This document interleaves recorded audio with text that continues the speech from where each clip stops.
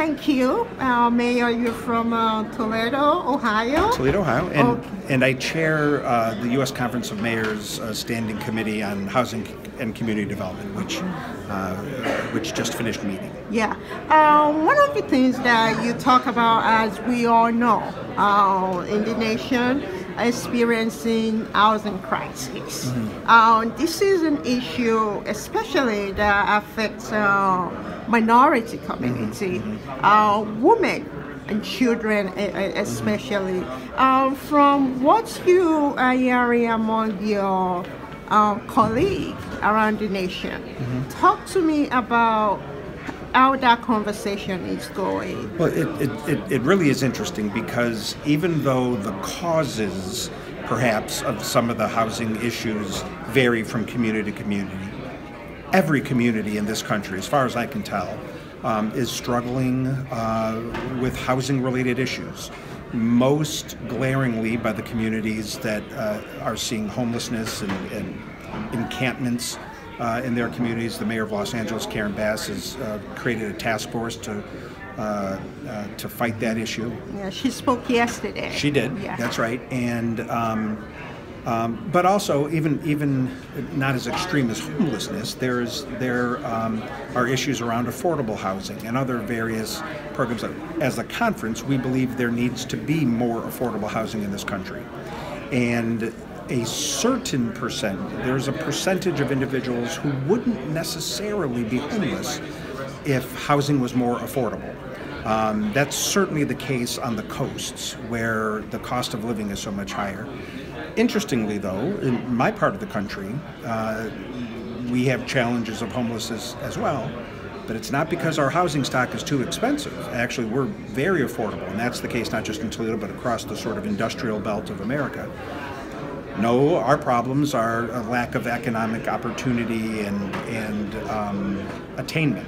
So it is interesting how the causes may be different depending on what part of the country you're in, but universally across the board, housing is an issue that is challenging mayors. And so committee meetings like the one we just had are helpful to not only share ideas with colleagues around the country, to try to talk about best practices, but also to hear from the federal officials, the HUD officials who make these decisions, frankly, who distribute dollars, and to have access to Marcia Fudge, the Secretary of HUD, or today, Adrienne Todman, the Deputy Secretary, sort of the COO of HUD. To have FaceTime with these leaders is invaluable in terms of getting the resources and the know-how into our communities to help address a very pressing problem. You mentioned getting the resources to the community. One aspect of this is they said you can, working in someone else's shoes, you understand what is actually going on. Yep, that's right. And oftentimes people in leadership have no experience what some of these people are going through. So how are you engaging the community that you are trying to address this issue to make sure they are receiving the resources, that the resources that you're providing is the right resources that they actually need? I think the mayors who get it right, the ones who do a good job, are ones who engage all aspects of their community well. You're right. There are folks who fundamentally can't understand this problem because they haven't lived it.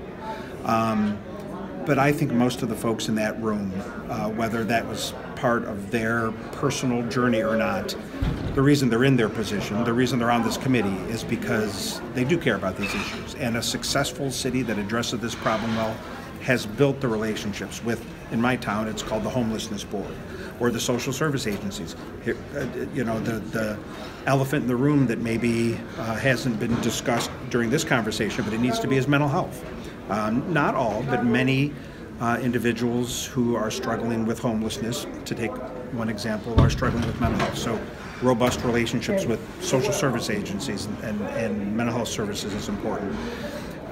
I don't believe anyone would have been in that meeting if they aren't sincerely attempting to, as one would say, live in someone else's shoes and empathize and try to try to find solutions. That fundamentally, that's what the U.S. Conference of Mayors is all about. Okay. I guess we sort of wrap this up. What lessons have you learned? And as one question that was brought up is, this issue, as we said, is a hot topic. And what keeps you awake at night, and what gives you hope? Well, that we might turn things around. I think what we learned and what we know is that there is an affordable housing crisis in America. There's not enough affordable housing.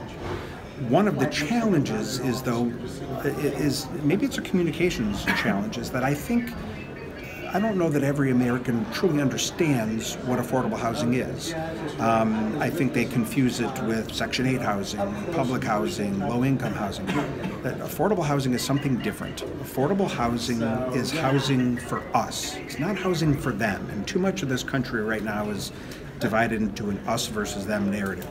Affordable housing is fundamentally for us. If you find yourself spending more than 30% of your income on housing, then you are housing insecure. That's the technical phrase, and it means that you need affordable housing. Now, technically, a millionaire could be housing insecure if too much of his or her salary was spent on housing. We know that's not the case, and it's typically folks who are struggling economically. There's a need for more affordable housing, and there's a need to educate citizens about what affordable housing is and isn't, because part of what we heard today is that there are sometimes there's a NIMBYism, a not in my backyardism that enters into these discussions. That should not be the case with affordable housing, because the folks that benefit from it in Toledo, across every spectrum of gender, race, income, mirror pretty closely the average Toledo. And I think if people understood that more, they'd be, we'd have a healthier conversation around affordable housing. And what gives you hope? What gives me hope is that there's so much attention dedicated to this right now, that there is a focus. It's not as though that this is a problem and no one knows it's a problem and no one knows how to solve it. No, the fact that time and resources are being devoted at these levels to this conversation does give me hope. The election is coming up. The election is coming up in November, and you are one of the key states. Well, we were. Ohio is in a part of the country that is typically important to electing a president. Pennsylvania, Wisconsin, Michigan, Ohio, they are part of the country, the part of the country where elections are typically decided. And there's going to be a lot of issues that are important to the voters this year and important to the candidates. But I think affordable housing, homelessness, those sorts of issues are rising as something that could make the difference this November. Okay, thank you so much for talking with us. Thank you.